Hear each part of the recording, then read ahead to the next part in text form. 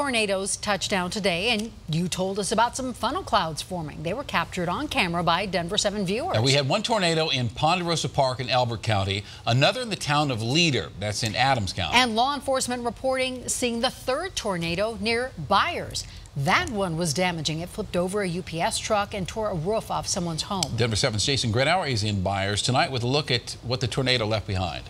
A member of the sheriff's department called it brief and sudden, but enough to do some damage here in Byers. We are a few miles south of I-70, where neighbors say they saw a funnel cloud touch down here earlier this afternoon. Now, the weather event was strong enough to flip this UPS truck, which had major damage to its nose, ending up on its side on the side of the road. The driver was taken to the hospital as a precaution, but is expected to be okay.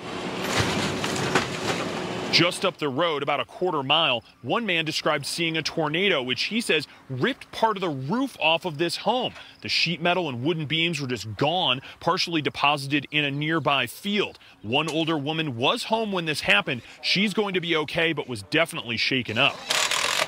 The family and neighbors work to tarp up the roof before the next rain comes through. One man lives down the street. He couldn't believe the damage based on what he saw or didn't see out of his window from just a few hundred yards from here. Lots of hail. The hail was pretty strong, lasted about 5 or 10 minutes, but the wind didn't kick up where I was. You wouldn't expect it. It's like we seem to always just miss it. It's always to the east or to the north.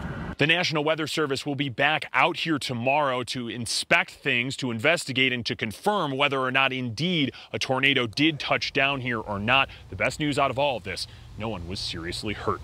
Reporting tonight from Byers, Colorado, I'm Jason Grenauer, Denver 7. All right.